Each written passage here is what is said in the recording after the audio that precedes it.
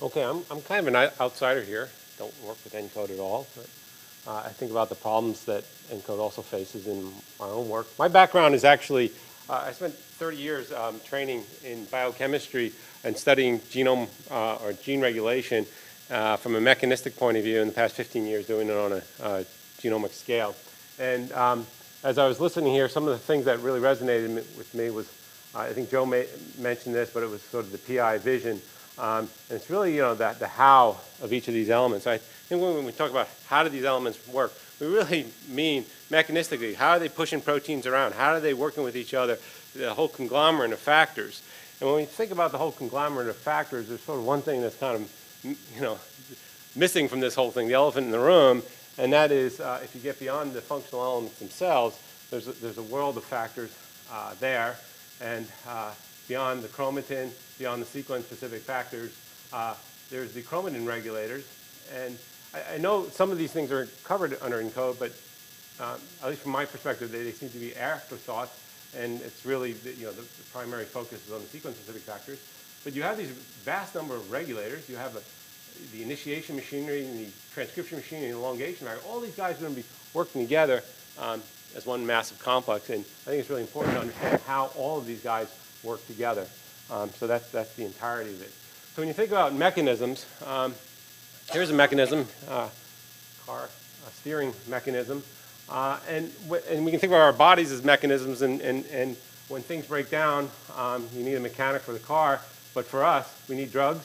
And how do we get drugs? But we need to understand mechanisms. And how do we get mechanisms? But it brings us all the way back to the top and the concept of how do we take all this genomic data to get to these mechanisms. And the first phase, really in this process, is called correlations. And we've been doing a lot of that. And that works really well. But correlations is like saying, okay, you have a steering wheel, a rack, a pinion, here's the target. They're all kind of correlated with each other. They're all in the same place. But that doesn't mean we understand what they do. So we need to go to that next phase. And there's three parts to it that I see, because correlation is not causation.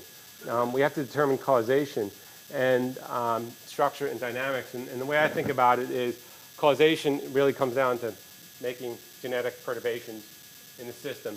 So over here, if you took this rack away, well, what happens? Well, these wheels won't turn, but the steering wheel will turn, and this drive shaft and this gear will turn. So we know parts of it will turn, other parts won't. So that's causation, and we'll know what the wheel can do up to this point and the steering wheel, but not beyond that. All right. The second is high-resolution assays. If you look at this structure here, you can pretty much guess what it does. So if you have a really high resolution view, and I'm talking about base pair resolution view of the genome, you can just get a visual on what it is, and that's going to be quite helpful. And finally, time course. You can get a better sense of how things work when you see them moving and changing with time. But I'd emphasize I don't think time courses are necessarily causation. They can be along very parallel paths, but not necessarily causation. And really, the whole process of knocking things out and looking downstream of that may be a more effective means of causation. I put a red X next to functional assays and states because, at least for me, these concepts, histone, chromatin states, and things like that weren't necessarily resonating with me because in part they're either out of context or they're rather low resolution. And if we get into things like causation, structure, and dynamics, I think these things fall out from that you'll get function and you'll get more detailed definition, and therefore states go away. So when I think about states, I think about in resolution. Here's a sort of an aerial image of actually a schoolyard. And you can get lots of things from it, but at low resolution, I kind of think of ChIP-seq as this kind of resolution. You get certain types of information that can be quite useful about where things are, but the details are kind of lost. If you get much higher resolution, you can get into the details and change the questions that you're asking. You get much more specific. You can see how all the parts fit together. So that was the whole visualization component that I was mentioning. You have the details, and one concrete example of that is FOXA2 transcription factor. We were doing some of this work with Ken Zaret's lab, and essentially, it's the ChIP-exo assay that you can use this exonuclease to chew up the chip data and chew up the borders so you can get pretty high resolution. And with Ken's lab, we found 35,000 sites for that, each one of them with a binding motif. And if you blow that region up, you can see that you can get the chip exo sort of midpoint between the two peak pairs where the exonuclease stop. And each of these columns is a single base pair, so you get really base pair resolution. You can line this up to the structure of the protein, and in fact, if you just line up the sequence there for each of these columns, you'll see they line up with the nucleotide. So these three green things here, T, T, T, you see up here, and then this G is the gold. And then finally, this midpoint between the blue and the red is the cross-linking point. So you can define it right here. So you get we use this actually for structural information. It's great when you have the actual crystal structure because you really need it to interpret the data. Okay.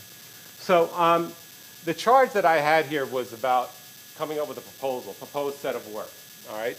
And so this is what I'm going to describe to you. And really, it comes down to, like a proposal, you need to have some background, and then you need to propose some experiments and things like that, and feasibility. So for this cartoon purposes, these monikers will be, the genome is ACTG, the epigenome sits on top of that, that's the blue box, and then the environment. And to me, there's really two major factors that one could change in a system. It's either the genetic change, or you can environmental change. That's really all there is if you're talking about doing high-throughput sequencing to look at the epigenome.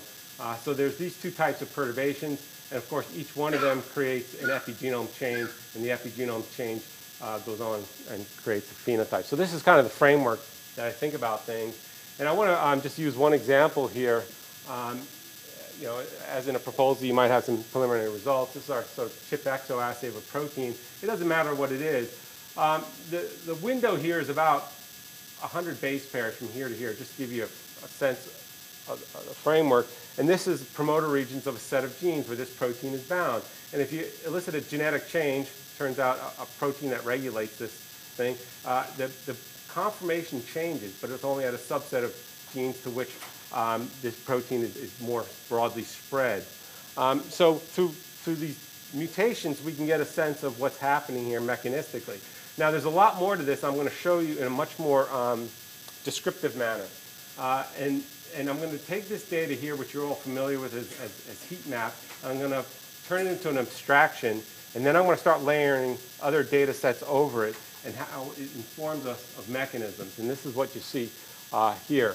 So for example, there's about 100 genes here, okay, and it's just average data through. So these are one set of genes, another set of genes, and so on. And you have a blue protein bound and this red protein spread across here, and then these green and the black. And if you actually go through this genotypic change where you actually remove the blue, the red collapses, the green expands out. So this is spatially what happens. But instead, if you went and did an environmental change, the blue also goes away, but the red stays broad and the green goes away.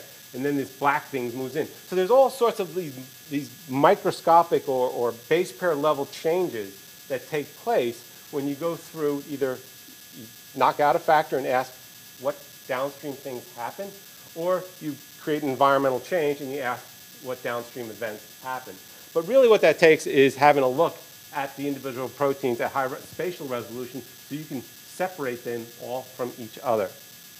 So in terms of a proposal, the idea would be simply, and this is, anybody could think of this as just fairly straightforward, you have all your various cell systems. I don't care what they are, because from my perspective, we work in yeast, we work in flies, we work in mouse, we work in humans. I don't really care what the organism is. I just care about mechanisms. I care to understand how all these proteins work together. And fundamentally, from yeast to humans, those mechanisms, you can think of them irregardless of the organism. So you take your cell type, and now you do your various tools at it that you have. Your dynamics is going to be time points.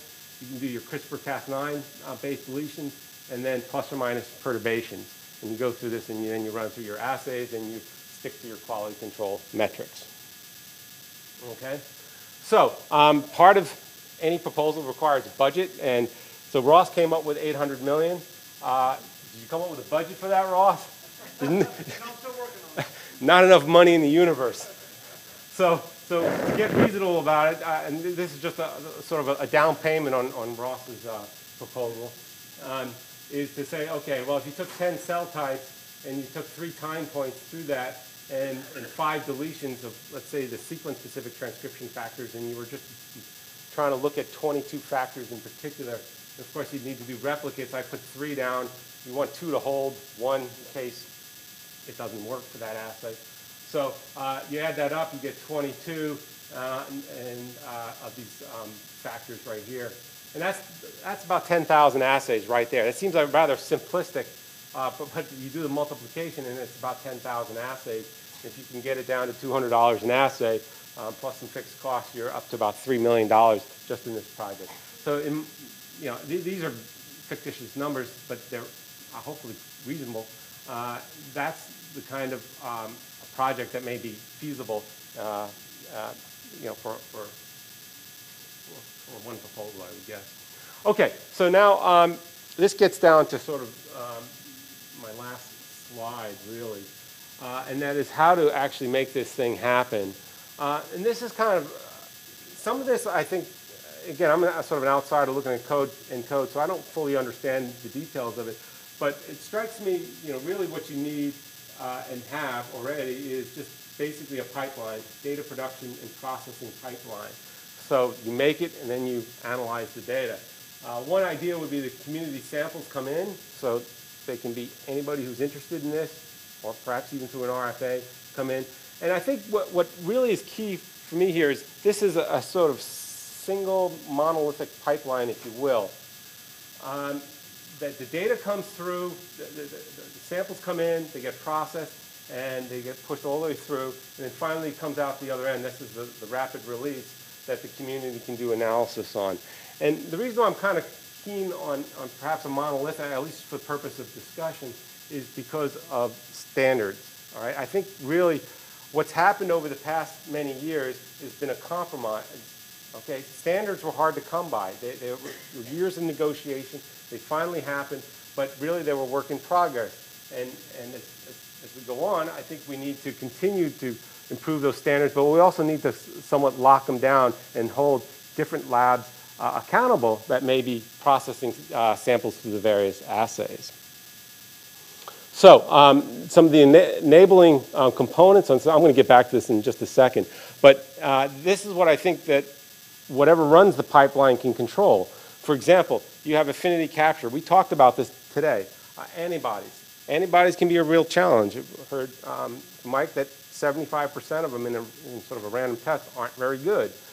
So we need to get a hold of that and maintain strict standards.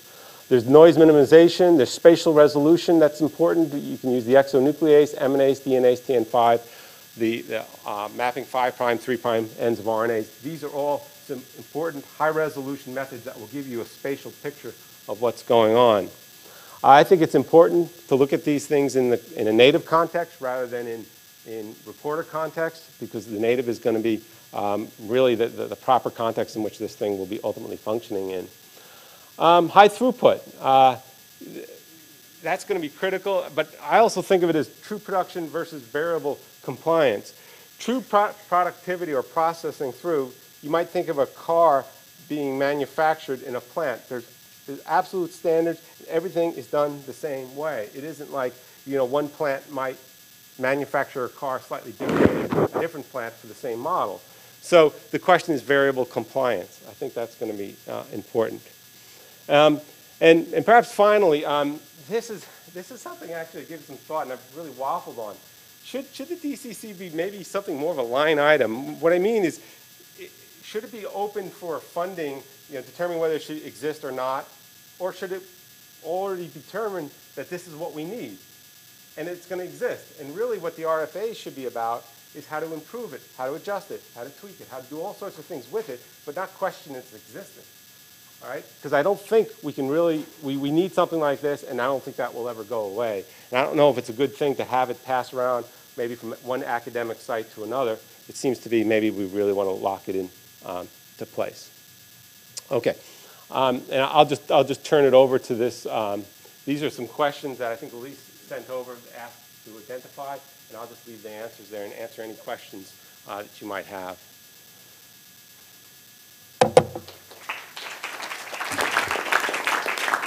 So, Frank, your you're proposing the sort of the sequencing center model for this, right?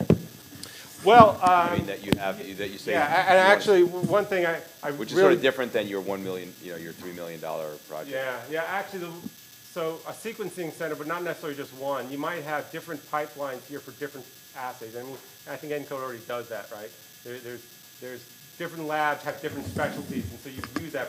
But I really see this central pipeline as the DCC, coordinating not all of it, but also setting the standards, both in terms of report, every aspect of it, a lot more centralized control. Also, the last time I bought a Toyota, I got the one that was built in Japan, not the US, because it was better, because the doors closed differently. So is Phantom better? You know, Frank, I would say most of that already exists or is in place. Right. Okay. So maybe I'm missing what you're proposing. I guess just to continue doing what we're doing. Yeah, no, that's Okay. exactly the point. I mean, a lot of these things already exist. It's just from my outside point, these are just independently what I think Yeah. should happen. They already are there. And the point really is perhaps around the details, improving it, tweaking this, and how it might be centralized. Well, Wasn't the community sample input, wasn't that a change? Yeah, well, that was Yeah, part of it. yeah, right, that's what I, yeah.